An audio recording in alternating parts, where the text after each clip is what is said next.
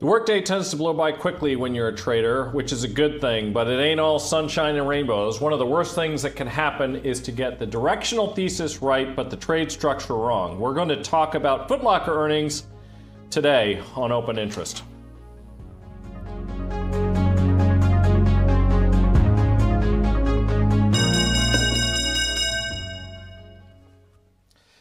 Hi there, I'm Mike Coe. Welcome to Open Mic, sponsored by OptionPlay. Thank you for tuning in. If you have questions or comments, please be sure to leave them in the comments section on the Open Interest YouTube channel. I apologize as I don't see posts on X at the moment, but hopefully we'll find a way to interact with those pretty soon.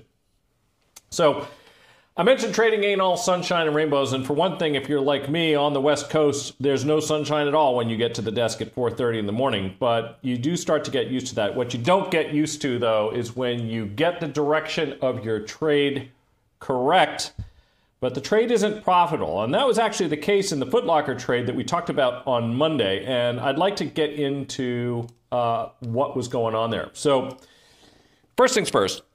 Just if there's anybody here who's watching who didn't watch that live stream, this was the gist of the thesis. Foot Locker was up about 9% year to date as of Monday, thereabouts. Meanwhile, Nike was down a little over 8%. Nike is Foot Locker's largest supplier, represents over 8% of their sales. And another important point about that was that Nike had reported at the tail end of 2023, Nike had reported their earnings well after Foot Locker had reported theirs. And they highlighted that they expected their sales to decline somewhat precipitously. So if you take some read through, and I think this is an important idea generally when you're just thinking about how you invest, how I think about things, because you're usually looking for information that's going to come in from the side. And the reason I say information that comes in from the side is because we can all figure out what the PE of a stock is, especially on a trailing basis. They report a number, you see the share price, you divide one by the other, and that's your PE. There is no magic in doing that. There's nothing super secret that everybody can't figure out. So if you're going to try to find some edge in a trade, chances are you need to be able to look at that and say, okay, I'm comfortable owning the business, or I'm not comfortable owning the business.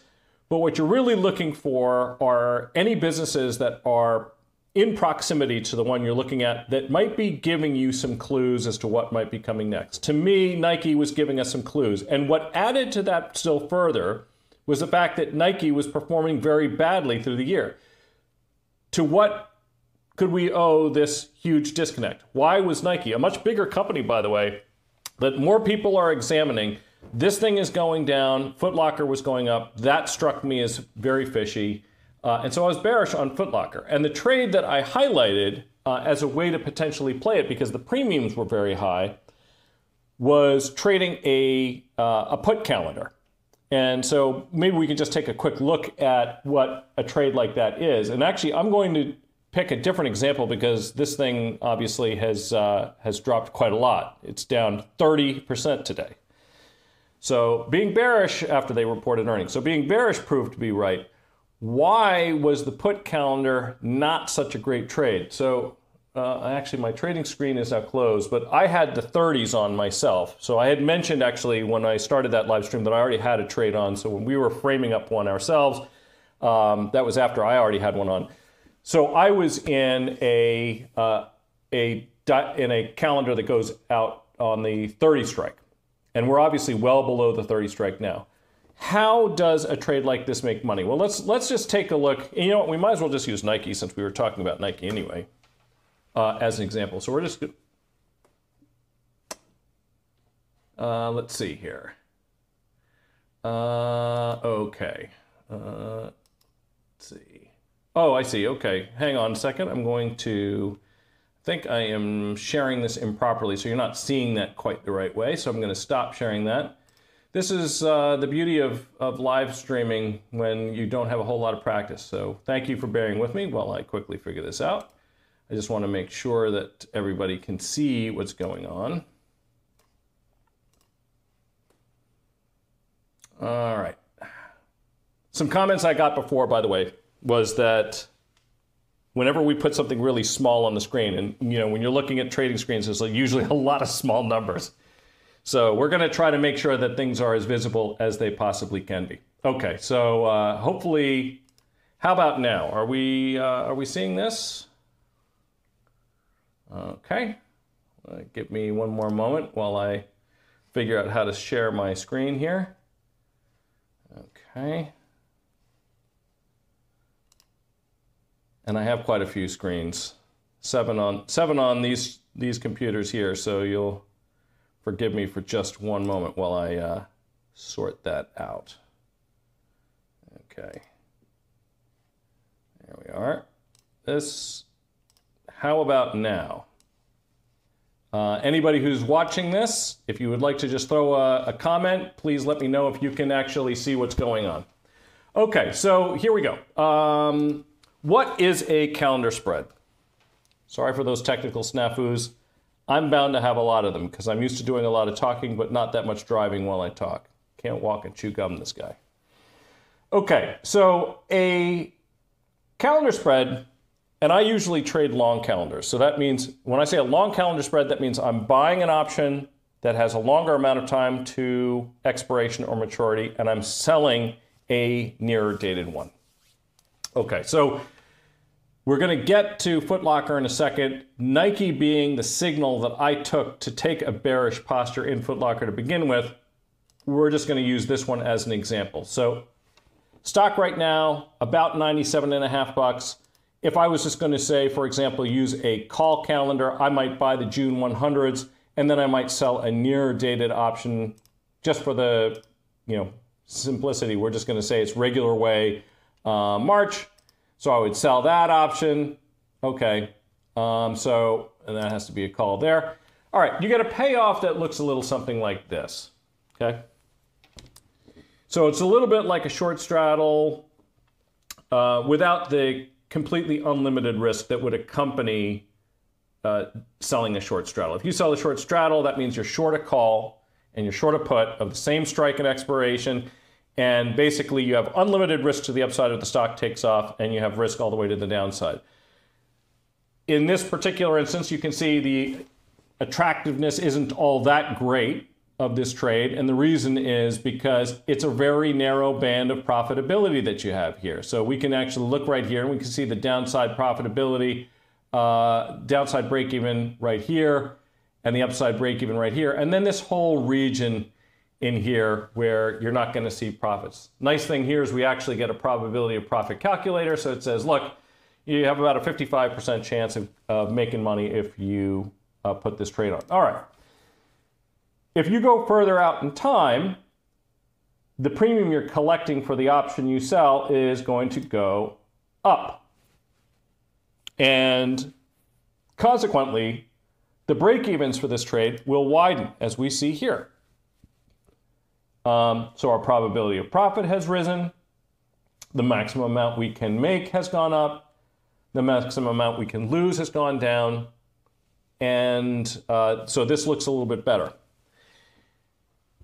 An important thing to understand about options pricing is that two things that affect the value of an option have kind of a common impact.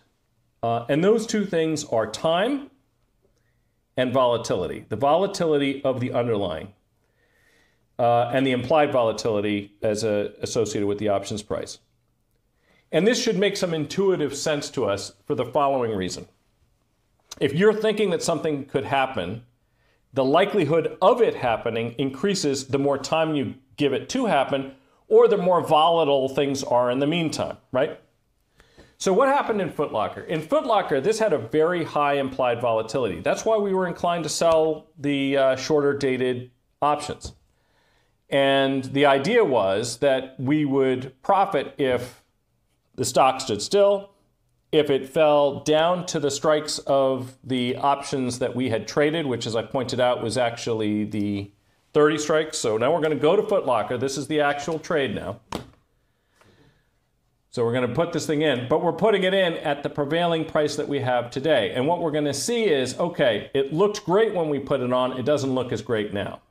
And the reason for that is that there's no extrinsic premium left in these shorter dated options that we are in here. So it doesn't really matter whether it's a call spread or put spread, either way. Okay.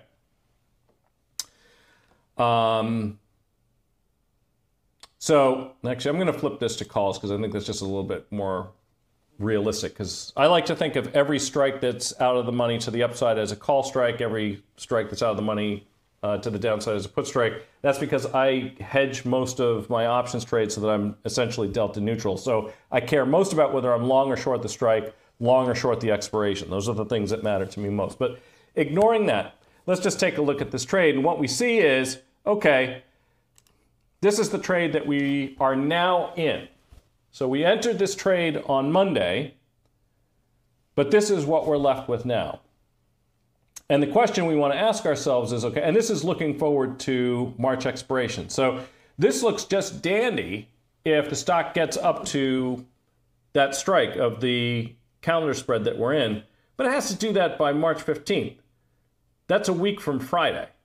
And we just got some pretty ugly news in Foot Locker. What are the chances that it gets back to 30 where we see peak profits by next Friday? The answer is it's not that great. So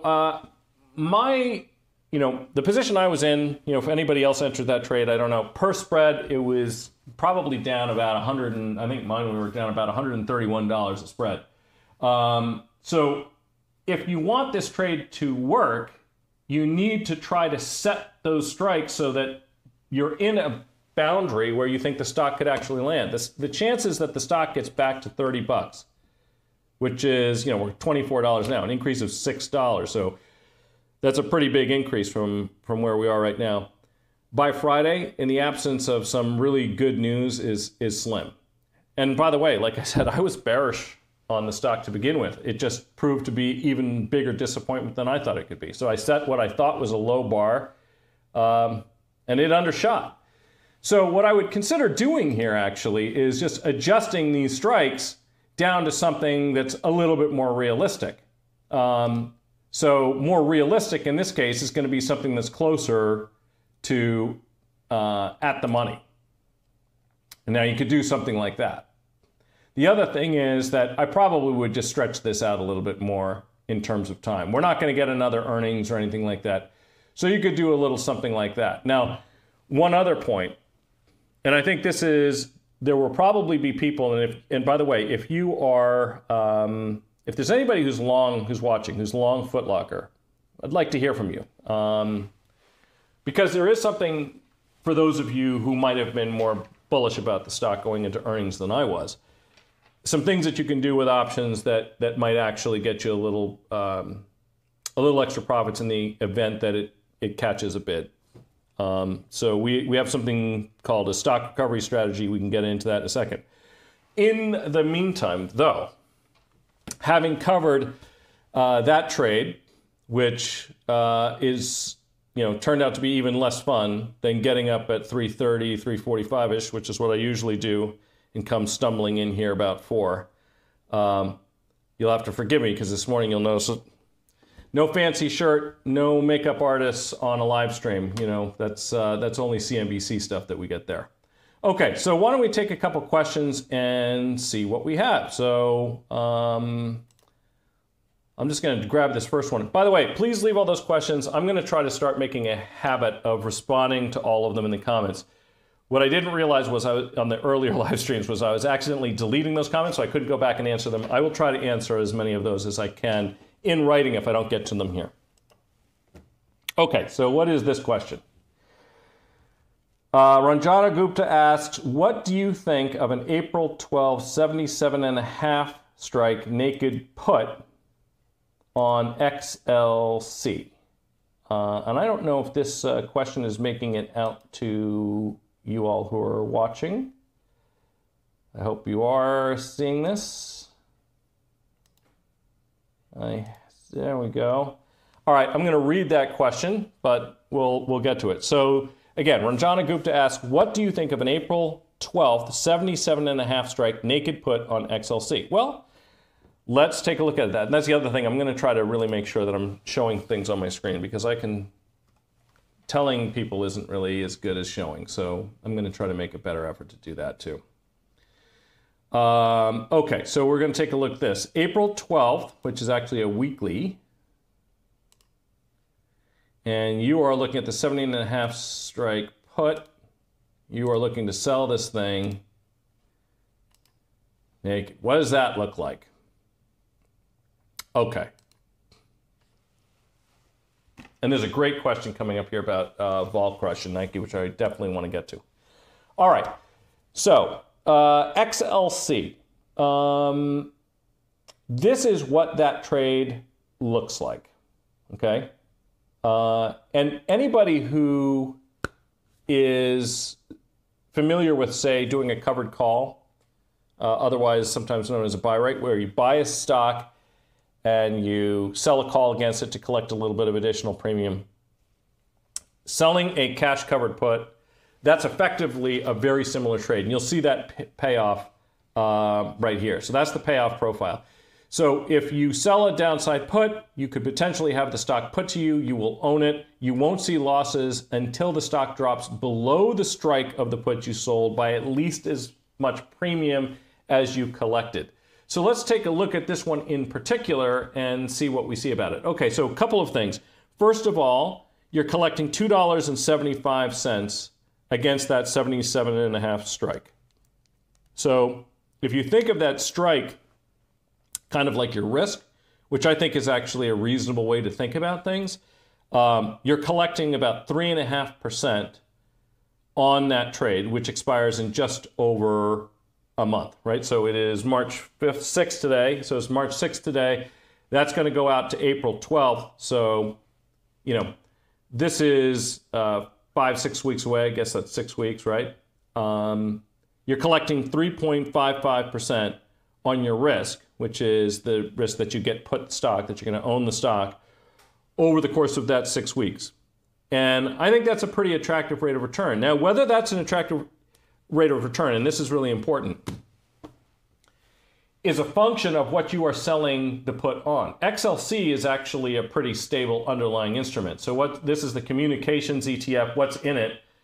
Well, as you would expect, some of the big, telecom stocks are talking about Verizon and AT&T and things like that. But also Google, Alphabet is in this. So it doesn't have very high volatility. So I think this is a reasonable rate of return over a reasonable period. I like the fact that you're not going way out in time. And a nice, interesting thing about ETFs, by the way, which I think is well worth mentioning, that is that they don't face what we call idiosyncratic risk. XLC is not going to report earnings. The constituents within the ETF are going to report earnings, and when they do, those things can move fairly sharply, not as sharply as Foot Locker did on their earnings, most likely. But that's the point. When you start selling options premiums going into events such as earnings, that's when you can find yourself getting into real trouble. Imagine if someone had done that sort of premium chasing in Foot Locker. That would have been quite ugly. Okay. What do we have here? Next question. How can you protect a naked May 235 Tesla put? Well, let's take a look at the May 235 Tesla put. And actually, this is kind of an interesting one because I'm trying to think when you might have gotten into this trade. It must have been a little while ago. And I say that because the stock, as we can all see, is actually well below this price now. So this trade, by the way, bears a lot of similarity to the one we were just looking at in a way. So this is a little bit like doing a covered call as well. If you were to initiate this trade now, which I don't recommend. Why do I not recommend it? Well, if you are, and we're going to deal with how you kind of handle a trade like this, assuming you're in it. But if you're looking at this right now saying, okay, well, is this a trade that Mike's recommending? The answer is no. Why am I not recommending it right now? That's not to say that I wouldn't have recommended it then. I'm not using, the benefit of hindsight here. But why wouldn't I do it now? When you sell a cash covered put, or even a naked put, or if you're selling a covered call, you are doing that for a specific reason. You are looking to collect premium. You are looking to get a yield. You are looking to get income. This trade doesn't do that, and you can see that on this chart right here. You can see that because you'll notice that at spot, at the current stock price, there's no profit or loss. So basically, at the moment, this trade behaves exactly like stock would, which is fine. You know, whether you're long Tesla, short Tesla, that's not really the point. But this doesn't really behave anything like an options trade until it gets back to the strike that you're short. And then notice you have negative convexity there. Negative convexity meaning that the bend is working against you, and you don't want that. So, and why is that? The reason is because the stock blew through that strike and it declined to a degree that there's no extrinsic premium left in the option. When I am short options, and I'm short a lot of them actually, I'm on, we have positions on 50, 60 stocks right now. I own a lot of index. I'm short a lot of options against single stock. I cover options the instant there's no extrinsic premium. In fact, actually, we have an even more aggressive rule than that. The instant that the yield on that is less than 5 basis points a day, we cover it right then and there. So everybody can set that threshold a little bit differently. But I have no interest in being short options where I'm not getting paid to be short them. This does two things. Number one, it makes sure that you're always going to be collecting theta on your short options portfolio, which is what you want if you're going to be short options in the first place. And that's the other point. I'm not interested in selling options, optionality for nothing. I don't care how unlikely the event is. I'll let the government go out and sell lottery tickets. I'm not in that business.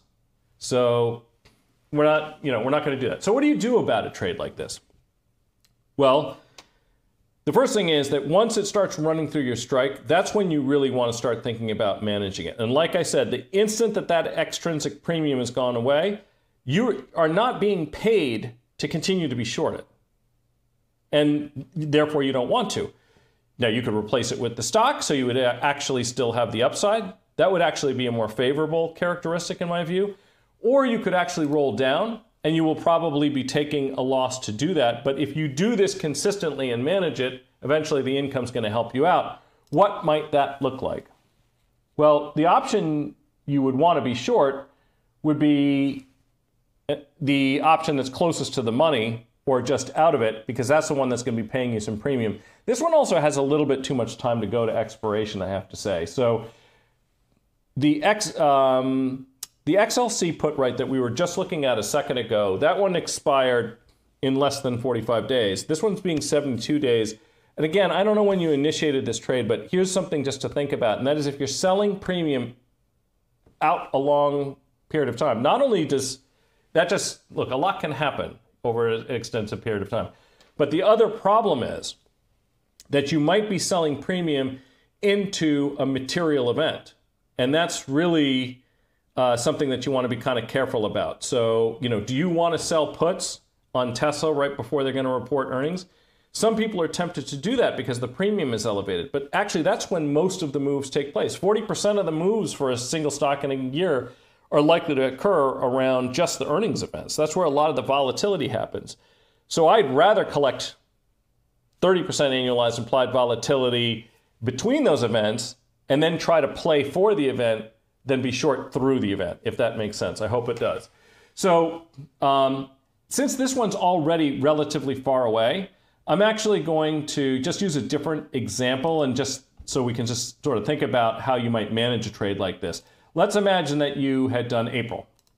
We'll look at April 12th because that's what the XLC trade was, so why not? We'll take a look at this one. We're going to try to find a strike that you would say, okay, I think it's about time that we start covering this thing. So we're going to look for something that doesn't have a whole lot of extrinsic premium in it, but it's in the money. Stock's 176. Let's see how the 200s look. Okay. So there's the 200 put. So let's take, this is getting into that borderline case that we're talking about, right? So let's assume you had sold the April 12th weekly 200 strike put in Tesla, and now you're faced with this rather unhappy situation. We can see that the stock has declined fairly significantly, And a lot of these declines actually took place just recently because the stock was trading like 200 at the beginning of the week. So it's blown through your strike. How much are you now being paid? Step one, figure out how much extrinsic value there is to the option. 200 strike put, $176.50 stock price. This thing is $23.50 in the money, right? I'm using round numbers. It actually closed 176.54, 176.5. So 200 minus 176.5, that's $23.50. 26 bucks minus 23.5 bucks, again, just to keep things easy, means that I'm collecting $2.50 between now and April expiration. Is that a good rate of pay? Forgive me, I just need to, someone's calling me, just need to kill that. Is that a good rate of pay?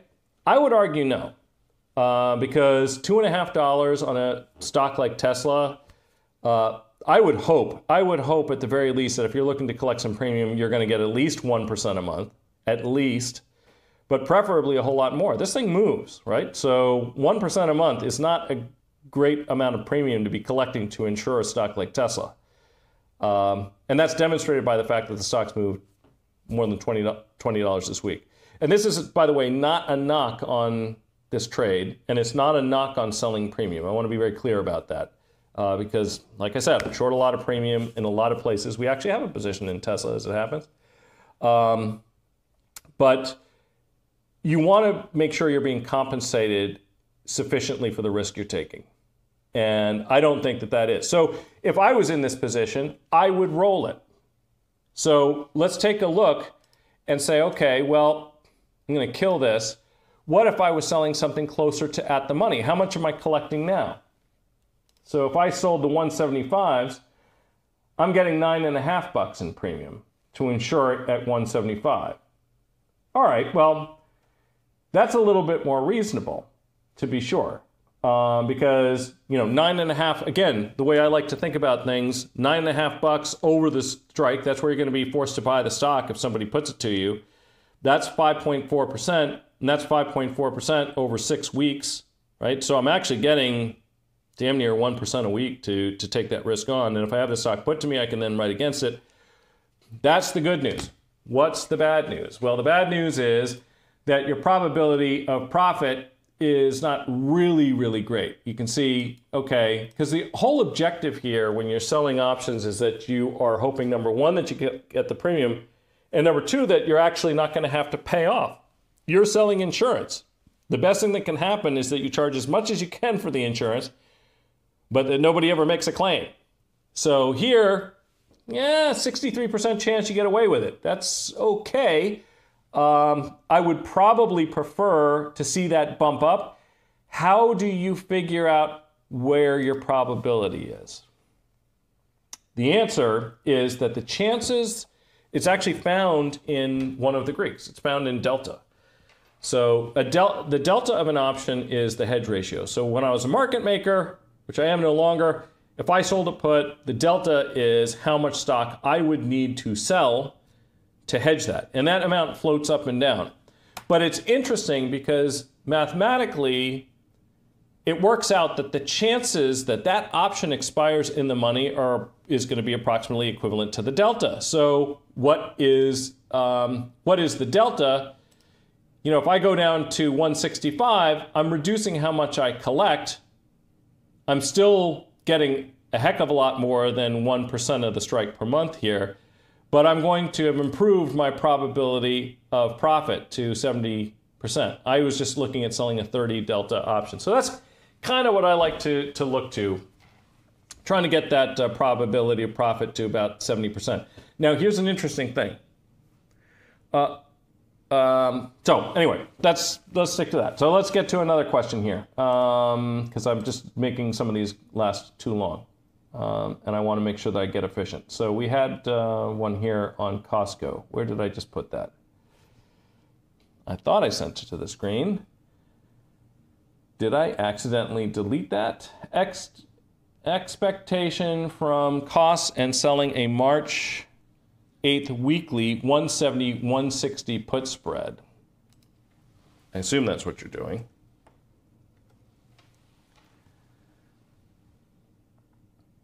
Oh, that was from last. Okay, this was actually an older question, but let's just take a look here. That doesn't really make much sense. How could you? You're not going to get anything for a 170, 160. That's way, way too far out of the money. So I am wondering whether the cost might be related to something else. It can't be related to Costco. We have a position in Costco too. So, okay. All right, let's take a look at this one. Broadcom, AVGO. Okay. Let's see here. I am in vMix Social. Let's see what we got here.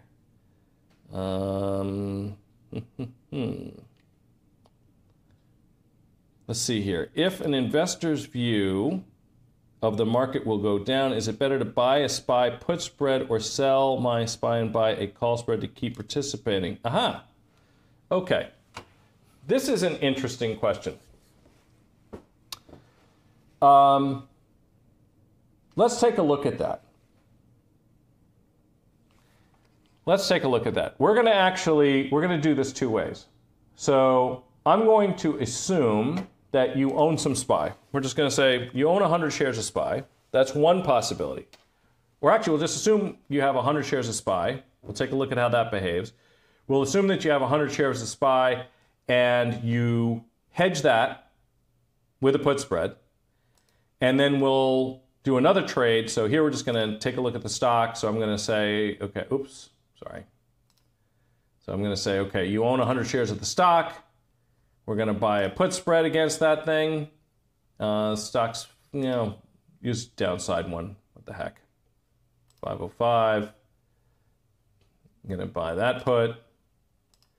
And I'll sell it further out of the money put. Let's say we're going to do, I don't know that it really matters because we're just going to illustrate it with a comparable difference. Let's make it $20. Why not? Okay. So here we have the stock. Okay, so this is what buying the stock looks like. Everybody's familiar. Straight line. Stock goes up 10%, you make 10%, goes down 10%, you lose 10%. Easy math. Okay. Here, we own the stock and we bought a put spread against it. And this little red portion here is the difference between the current stock price, the strike of the put you bought, and the premium you spent to put the whole trade on. So basically what it does is it provides you with some insulation in the event that the stock, should fall. Okay. So this reduces your probability of profit because now the stock also needs to rise by at least the premium you spent on your put spread. Okay. So that's what that shape looks like. And what if instead I said, okay, well, I'm going to blow the stock out. I'm not going to buy a put spread. I'm going to buy a call spread instead. So here I did the 505, 485. That's a $20 call spread. It was just out of the money by about $5. Now I'm going to do essentially the same thing here, except this time I'm going to use the 515s. Oops, did I get 515s? 515s, $20. So I'm going to go 535. And that's what this looks like. Okay. So here too, just like owning the stock with the put spread, you need it to go higher by the premium you spent before you're going to make some money. And it also has to go through that strike. Whereas if I have the put spread, it's kind of similar. The thing is that the put spread only offers me protection on my long stock down to the strike of the put that I sold. After that, 1 for 1, I'm participating with the stock again. So it offers some protection, but not perfect protection. Owning a call spread limits your total risk to the amount of premium you spent. So that's the good news. What else can we do with a trade like this? Well, one thing you could potentially do, because you notice that both of these trades, they lose a little bit at spot and they lose a little bit of money below spot anyway. So you might say to yourself, well, can I narrow the gap between the break even? And I keep covering this up, so that's not really that helpful. So this break even over here, which I know you can't read, so I've got to stop doing that. So the break even and the spot, is there something you can do? Well, there is. One of the things you can do is potentially, you could say, well, what happens if I actually trade a call that's slightly in the money instead. So it behaves kind of like stock, but only down to that lower level. And maybe I want to have participation up to at least one standard deviation away, like this. Okay, so now what do I end up with? Well, now I'm ending up with a position that behaves a lot like stock. My extrinsic premium, the amount I'm spending, has gone down. And so now if we get a real blowout and the market just sort of rolls over hard, you know, I'm getting some meaningful protection. And to that point, interesting day yesterday. This is just an aside, because a lot of the stocks that have been doing the heavy lifting to carry the S&P recently didn't perform very well at all. Obviously, we had that disappointing news out of Apple China iPhone sales.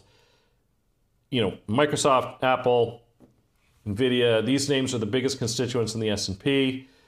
So when something hurts one of them, that's going to hurt the S&P. And Alphabet, of course, was hurt recently as well.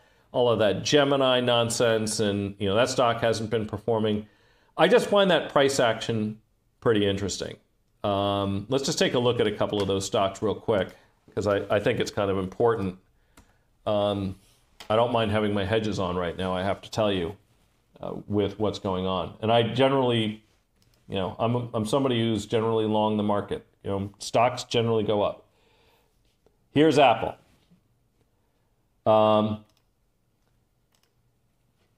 This is just the last month.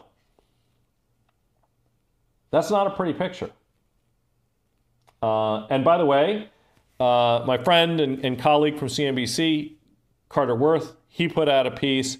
He basically identified a 40-year trend in Apple, dating back to 1983, if you can believe it. And I was on the phone with another trader yesterday, and I asked him, I said, how old are you? He said he was, I don't know, 41, 42 years old. And I said, you know, Carter just sent me a piece about Apple's 40-year trend. So basically when you were 2, the trend he's identifying. To the penny, to anybody who watches Carter Worth, they know, to the penny, to the penny, to the penny, to the penny, he has a perfect wedge, and it violated that trend to the downside. Okay, so that was that one. Alphabet, this is a name I actually happen to like. We own it, we are hedged, but this Gemini business has really not been great. So this one's not looking so hot. By the way, you know, it's interesting. Somebody else had asked about Supermicro, and I've been giving that one a little bit more thought as well. We'll talk about that a little bit later. Amazon obviously behaving a little bit better, but I will tell you that my own view is that things do feel a little bit fragile. And I've noticed also one other funny thing. The price of 3-month options in the S&P to 3-month options in all of the major single stock constituents of the S&P is epically low right now. The cost to hedge your equity portfolio with the S is incredibly, incredibly cheap. And I know we're bumping up against it time-wise. I think I got about 8 more minutes. Here we are. This was the Costco trade. I'm putting it up there now, I think. This makes much more sense. Somebody just told me they did not mean the 170, 160. They were talking about the 770, 760 for Costco. All right. Yeah, that definitely makes a whole lot more sense. And short version, Costco is one of the short vol names that we have in this portfolio of names that I have where I'm long index vol, short constituent vol. This is one of the short ones.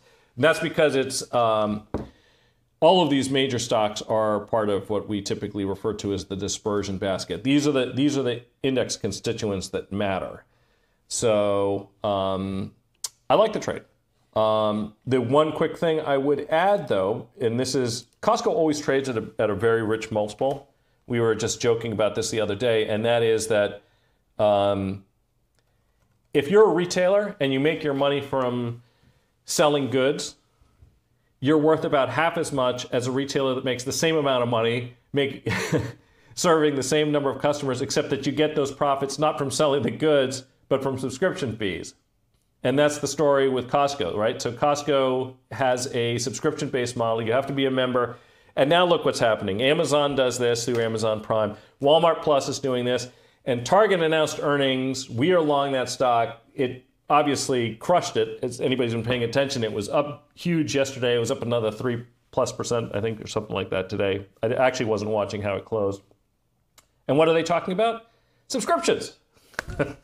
So, and Costco, by the way, is also a Holly Index name.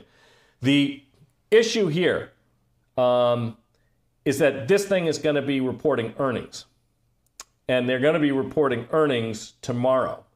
So usually, as I pointed out before, I love selling premium, but I like to sell premium outside of the events.